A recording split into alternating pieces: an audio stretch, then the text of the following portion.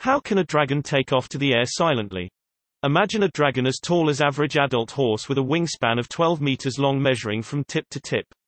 I wonder what evolutionary traits or techniques could allow the dragon to lift itself off the ground and fly in the air without making sound audible to a human being. I suspect among these dragons some might have evolved or developed ingenious way to take off without startling a dog, but this is left as an exercise for hardcore reader only. Kindly use magic sparingly. Owls and co. already do this, thanks to the particular structure of their feather. Since I imagine your dragons don't have feather, they might have some structure leading to the same result. Another option can be that they simply start flying with a dive, like birds nesting on cliffs do.